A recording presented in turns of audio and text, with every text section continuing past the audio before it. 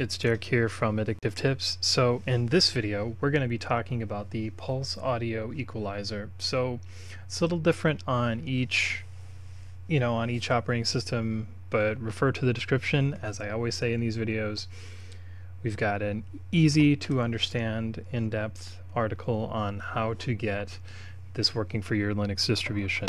As for me, I'm using Arch, and as most things start on Linux, at least when I'm talking about them, we need a terminal. So the PulseAudio Equalizer, at least on Arch, there are two different packages, maybe three. I've found the most success with this one. You may find success with the official one here, you may find success with this one here, maybe even this one, but I prefer to install this one. So I'm going to quickly install that.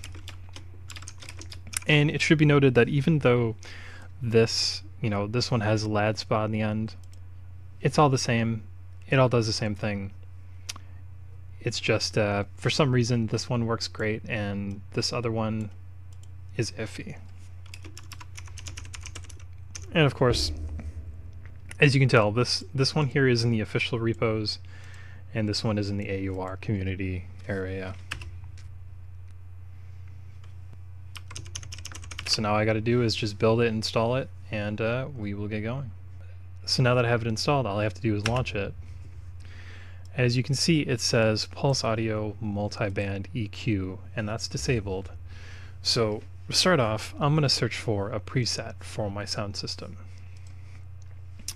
Now I like to listen to a lot of different kinds of music in my Spotify app, so I'm going to set it to headphones. I'm almost always wearing headphones, so this makes the most sense. Now I click EQ enabled, and then I click keep settings.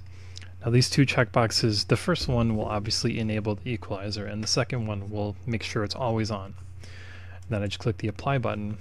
Now if I go into my mixer, which if you don't know what this app is, PulseAudio Volume Control, you can see that it's automatically switched over Spotify to LADSPA plug-in multiband EQ on my USB sound card.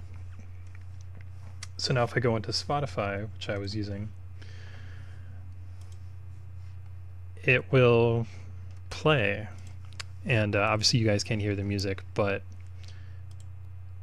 it plays exactly what I need it to play, and the equalizer is enabled. And if you want to change the preset at any time, you can go through and select any of these. So if I want to select live, I can go to live and it'll change, and it does it in real time. I can do dance, I can do classical, keep it a headphone. So, and you can also make a custom one by just changing up some things, messing around with the sound settings. Then you click save, type in the name of your preset, and click save, and then it'll show up right down there. And that's it. That's how you get the PulseAudio Multiband Equalizer working on your Linux system.